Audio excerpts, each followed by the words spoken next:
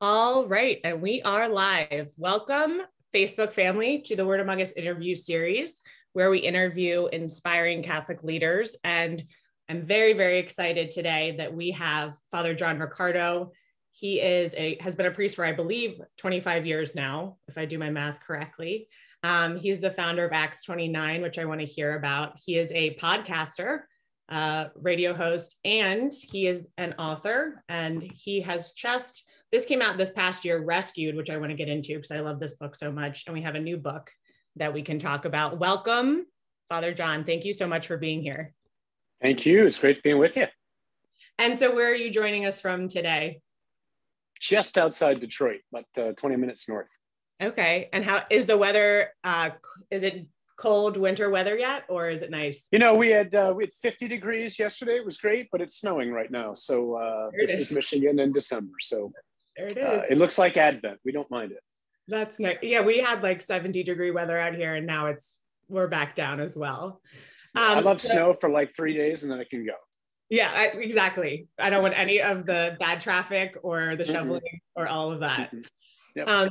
So Father John, did I get it right that you have been a priest for 25 years? That's right. 25 last May of 2021. Awesome. Congratulations. Can you Thanks. give me a brief version of how you found yourself becoming a priest? Yeah, I'll make it really brief. Jesus asked me. How about that?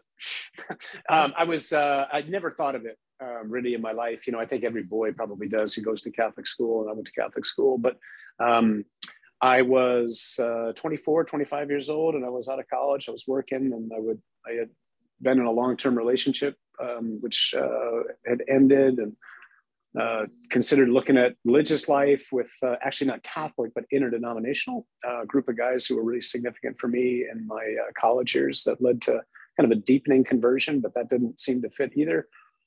And so I was like a lot of people at that age in life. I was hungry for something great to do with my life. I just didn't know what it was. I just wanted meaning. You know, I didn't want money. I wanted meaning, and couldn't find it. And one day I happened to be reading my Bible at work and my lunch hour, and came across a passage where Jesus talks about those who renounce marriage for the sake of the kingdom. And I knew he was talking to me. And I just kind of almost threw the Bible up in the air. I'm like, Lord, you got to be kidding me. Like, what do you want me to do with my life? And like, I can hear these leaf blowers outside my window right now. I heard a voice that just said, John, I'm inviting you to live single and to do it as a priest. Wow. And I said, you've got to be kidding. I wasn't even going to church at the time. And I just said, Lord, if that's really you, you need to give me a desire for that, because I don't want to do that. And within 2 days, I think I woke up with just unbelievable clarity on what I was made to do with my life. And I quit my job and went to seminary. Wow. That's incredible, because I can believe that it's very easy to throw the Bible up or throw your hands up and then not ask for the clarity and not ask for God's will to be done, because that seems like a very, it's a huge life change, you know? So I can't imagine being in that situation, but that's awesome. It's an awesome story. I describe it now. It's as if, looking back now, it's as if I felt this tap on my shoulder from behind, and it was Jesus. And as I turned around, he pointed to something. He says, everything you're looking for is there. Wow. And without having ever thought of priesthood. So it's like I turned and I looked and I went, I think you're right. How can that be? And he was. I mean, that's exactly what he made me for. And to the topic at hand, I mean, increasingly so. I just feel like the Lord he created me for lots of things, right? But I think a huge part of the mission that the Lord has given to me is to preach the gospel in a way right now that is accessible to people, and please God accomplishes what Pope John Paul II said the proclamation of the gospel is supposed to do, which is to lead people to be overwhelmed and to surrender to Jesus. That's awesome. I will say this book, Rescued, The Unexpected and Extraordinary News of the Gospel, does just that. I finished it this week, and it's so accessible and simple, but overwhelming. So I wanted to get your thoughts for anyone who hasn't read it. It is speaking to people's hearts. Like, it is become a very popular book. There's no other way to say it. And why do you think that so many people are responding to this? Well, because the gospel is extraordinary news. That's why. And I think, unfortunately, most people have never heard it, right? Including in the church. Forget about the people who are, fallen away, or the nuns or whatever. I don't think most people in the Catholic Church have ever actually really heard the gospel. I don't think I preached the gospel in the sense of what we do there until, I don't know, 5-6 years ago. But I am convinced right now that the single most urgent pastoral evangelistic task in the Catholic Church is a compelling proclamation of the gospel in such a way that people can get it. And every time we do this, I mean, it's meant to be preached live, obviously, because faith comes through hearing. But every time we preach it, or every time someone reads the book, we hear someone say something like, "Why have I never heard this before?" That's right.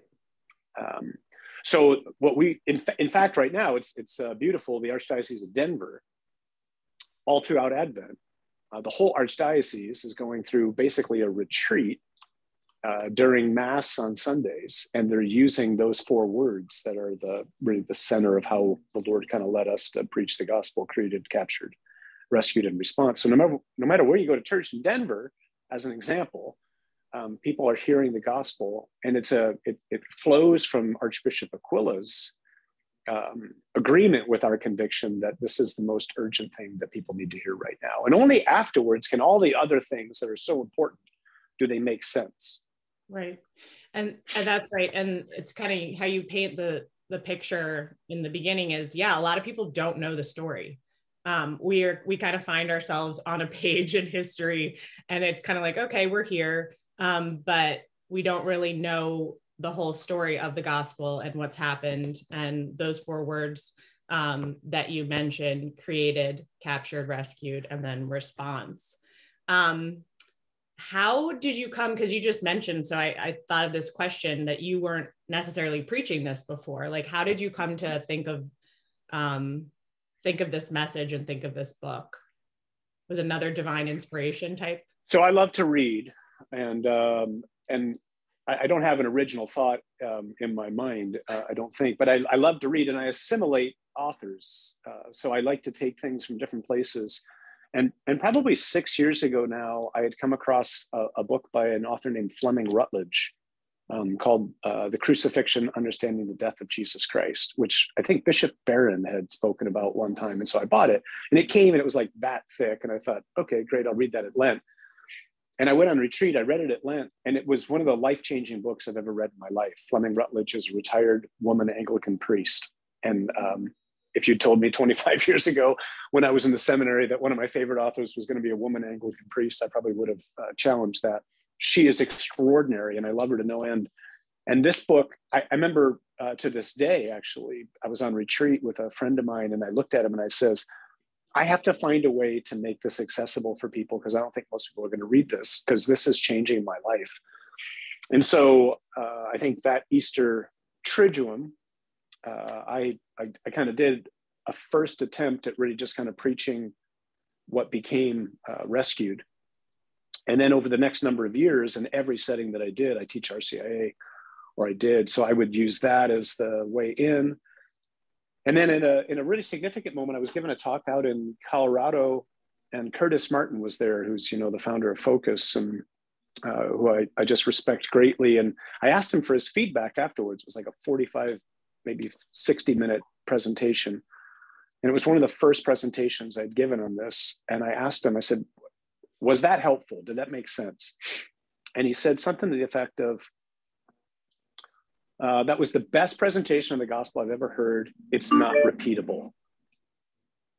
You have to find a way to make it repeatable. And that's very helpful feedback.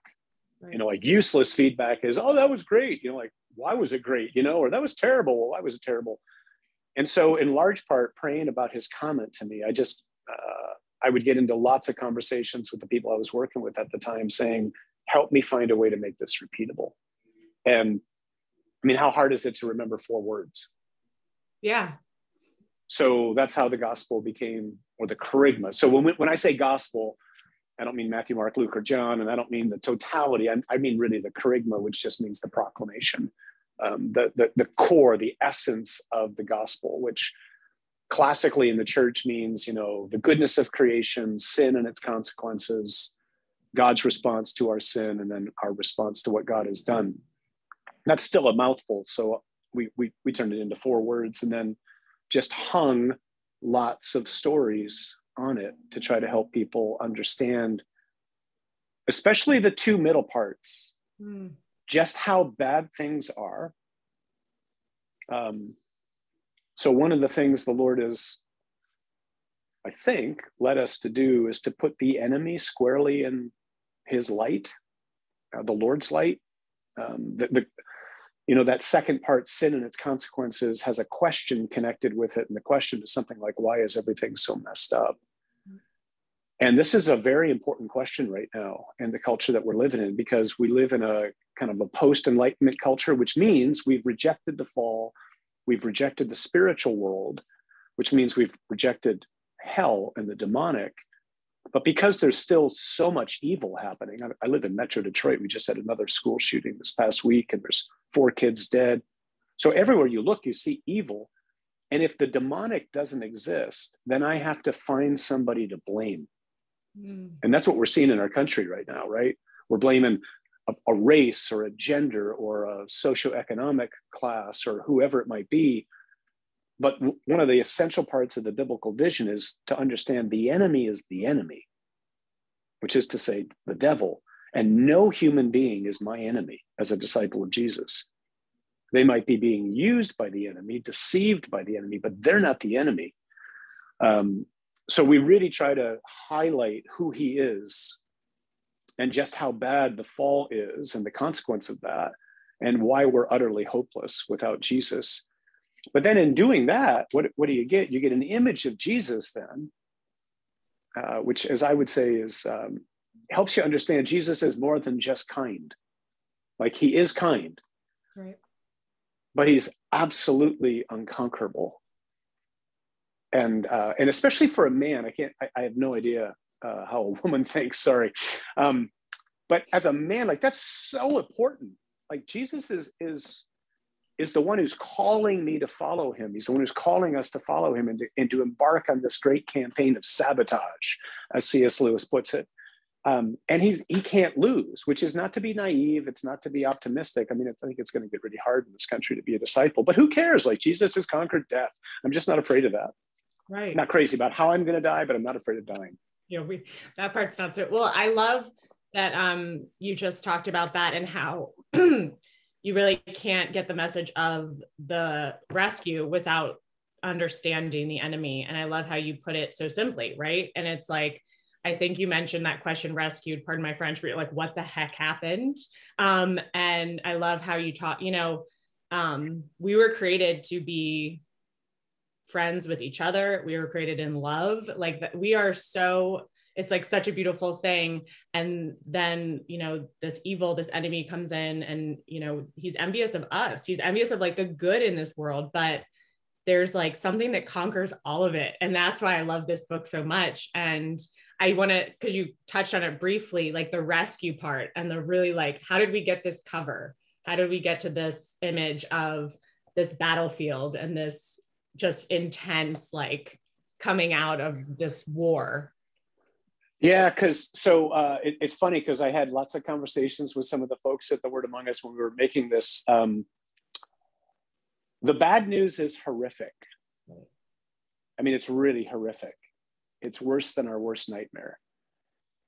And the response sometimes was, people are not going to want to read this. And I'm like, I know, but they have to.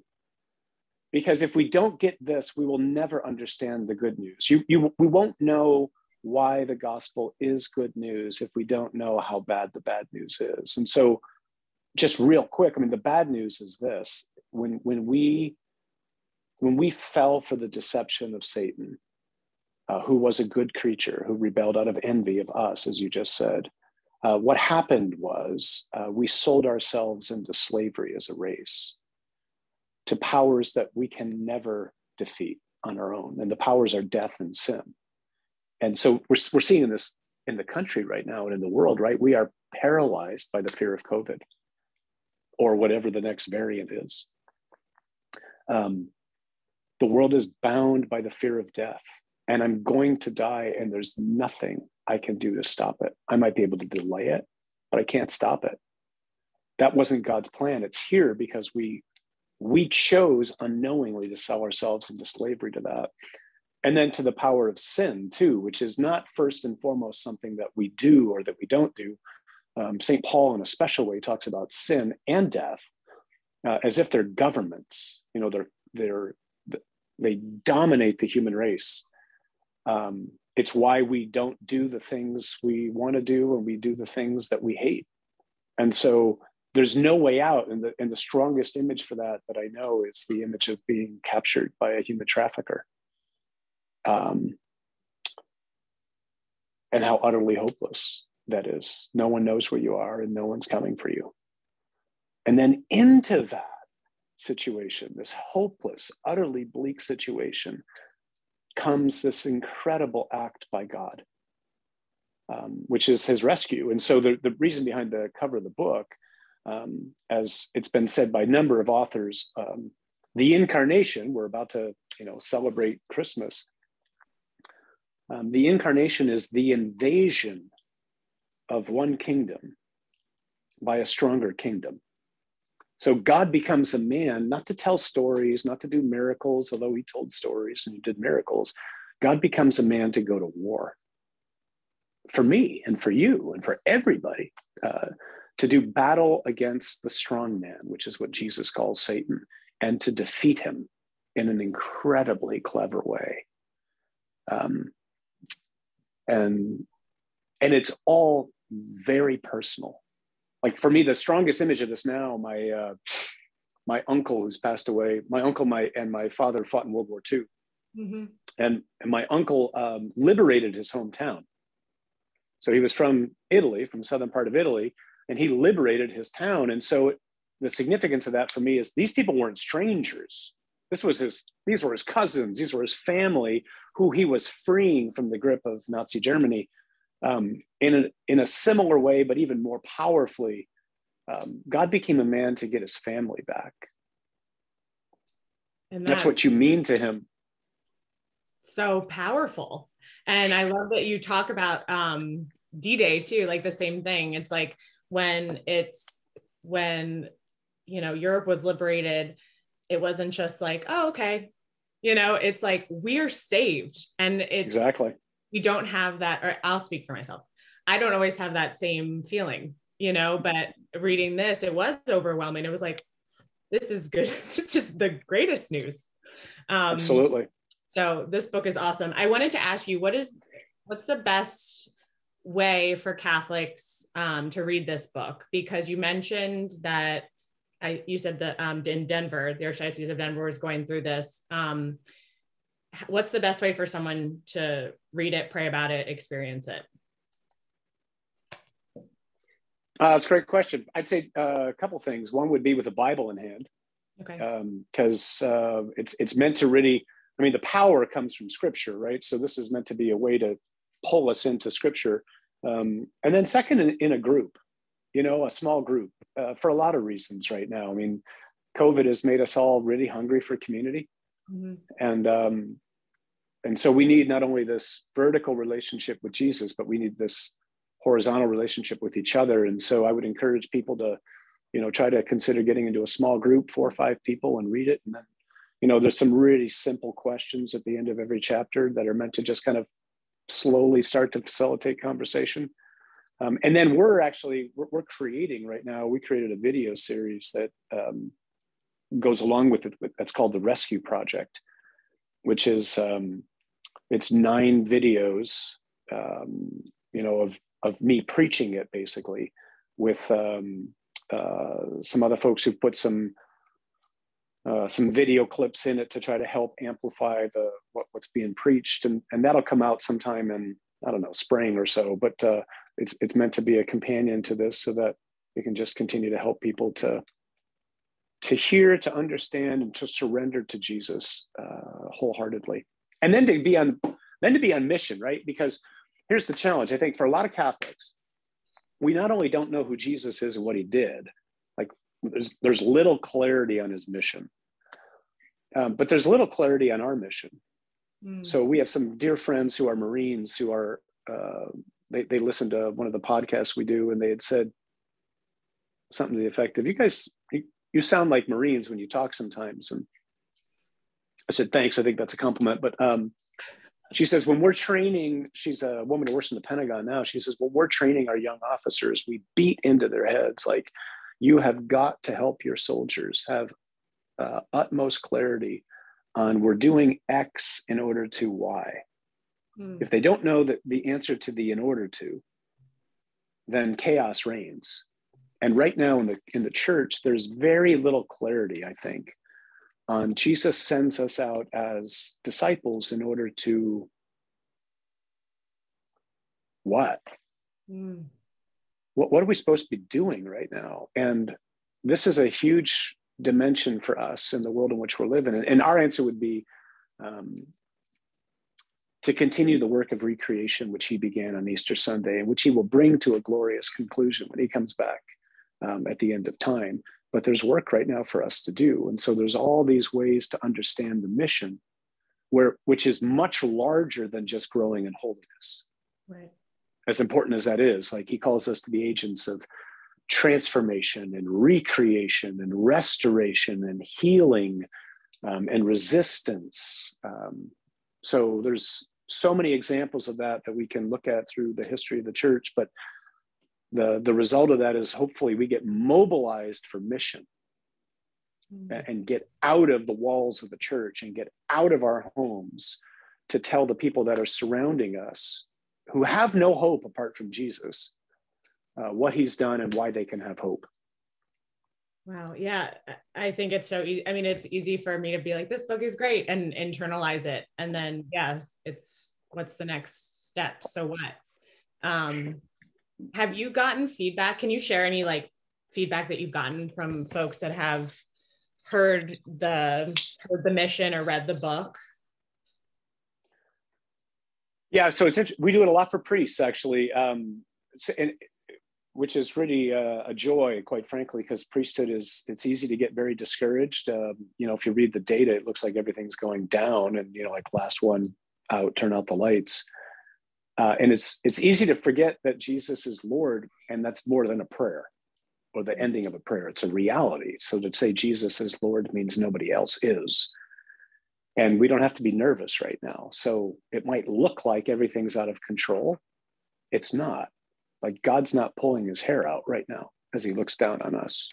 He has everything firmly in his hands, and he will bring everything to a glorious conclusion. So when we preach it to priests, we find oftentimes just great encouragement, refreshment, hope. I mean, that's really at the heart of it, right? When we preach it to lay people, it's usually a combination of being overwhelmed and somewhat frustrated. Like, why don't I hear this? Why haven't I heard this? And the most powerful story. So I'll give you an image real quick to set up this anecdote. But I don't know if you've ever seen the show, The Man in the High Castle. It's a bizarre show on Amazon Prime. Yeah. I don't recommend it, just to be clear. But there's a scene in it which I find is simply the most powerful scene for the power of stories and the power of the gospel. And so the Man in the High Castle is a fictional look at what would happen if the US lost World War II. And so it takes place in the United States in the early 60s. And, from the Rocky Mountains east is Nazi America, and from the Rocky Mountains west is the Empire of Japan and America. And the people have been living in, slavery and torture and concentration camps and tyranny for 17 years or so. And this one woman who turns out to be the lead figure in the show, the very first episode, her sister is a member of the resistance and she's killed. And before she dies, she hands her sister a package, and the package is a reel of film. And in the first episode, it shows this woman for like 4 or 5 minutes. She walks into she finds a projector, and you don't even see what she's watching. All you see is her face. And she's watching something, and as soon as it ends, she goes back and she rewinds it and she watches it again. And then she rewinds it and watches it again. And she rewinds it and watches it again. And when she starts it the first time, her face is one of anxiety, fear, terror. And by the time she gets done, she's crying, she's smiling, and she mouths the words, "Yes." And it turns out what she's watching, you finally see what she's watching, and she sees Allies landing at Normandy and the unconditional surrender of Japan and the end of the Nazi Reich. And her boyfriend walks in and says, "What are you watching?" And she says, "I'm watching war footage." And he says, "Yeah, I see that." And she says, "It shows us winning the war." And he says, "But we didn't win the war." And she says, "That's what they told us." That is the best image I know for what we're living in right now. So she is like us in this culture right now. We're watching the wrong reel. We're watching a movie, if you will, that's telling us that God is absent, or he's not real, that evil is stronger, that there's no point in life. Just get what you can, live for yourself. It's all kind of futile. And the reality is there's another story. Yes. And so I share that because every time somebody comes to see me as a priest, before they, nobody comes to see a priest to say, "Hey, life is great. I just thought I'd tell you that." It's usually a problem. And so I've just learned to ask, so what is it you hope I can do for you? So this woman came to see me one time. She was the most beautiful woman I've ever met in my life. She was probably like mid to late 20s. I'd never met her before. She wasn't a member of the parish where I was. I don't know how she got to me. Very successful, and her life was a train wreck. And so I asked her, "What is it you're hoping for?" And she told me. And so I said, before I do that, can I just tell you how I see the world? Because if I don't tell you that, nothing I'm going to say is going to make sense. And I took like 5 minutes to tell the story, or in the image of the man in the high castle, to play the gospel reel. When I got done, she was on the floor, crying her eyes out. And she says to me, "That's not the God I knew growing up." Mm. And I think that woman is everywhere. Yeah. And so to be able to play the reel for people and to show them the real story is just so, I can't think of anything greater to do with my life, quite honestly. That's awesome. I got chills when you were telling the imagery story from that show, and I had seen that, but it's true. Like, I think that woman that you mentioned is everywhere. You think life is a zero-sum game. You think we're all here to either win or lose. And most of the time you can feel like you're losing, and that's not the real story. Nope. This book is incredible, and we're running close to time. Everyone should get a copy. I'm going to put the link up underneath, and I'm excited to see more about that video project that you mentioned too, because I think you're right. No matter how you hear it, watch it, read it, whatever it takes. So we're excited to see more about that. And I do want to give a shout out to everyone watching. Father Riccardo just came out with a new book, and it's called Learning to Trust from Mary, and it's Meditations on the Rosary. It's a beautiful book. And I have just started the introduction, which I hear is the best part, or one of the best parts, I'll say. But it's filled with beautiful art. So we'll put up links for this. And Father John, before you go, I do have 2 quick questions I want to ask you that we've been asking some of the folks we've interviewed. The first one is, what would you say to those who have stopped going to church during the pandemic and don't see a good reason to go back? 2 words: the Eucharist. Hmm. I think quite candidly, speaking as a priest, a lot of people are angry at the church because their churches got closed in many places and they feel like the church abandoned them. Mm-hmm. And that's really hard to acknowledge and to hear, but I think it's true in some places. The devil wins if we don't go back, because the devil knows how strong the Eucharist is. So the simple truth is, if I don't eat for a number of months, I'm going to die. And if I don't eat for a number of days, I'm going to get weak. And the same thing is true spiritually. Like the Eucharist is simply that without which we cannot truly live. And so despite all the things that have gone on over the last, almost 2 years now, and all the frustrations and all the disappointments that people have, trust me, nobody has more disappointments with the church than a priest, because like I'm inside, I see how the sausage is made. Go back. We need Jesus, like either Jesus was lying when he says, unless you eat my flesh and drink my blood, you have no life, or he wasn't, and Jesus does not lie. So run back because of that. I love that. The second question, the last question we have is, when you arrive in heaven, what would you like to hear God say to you? Well done. Great answer. Father John Riccardo, it has been a blessing to speak with you today. Like I said, love this book. I'm going to reread it, and I really look forward to this new book, Learning to Trust from Mary Meditations on the Rosary.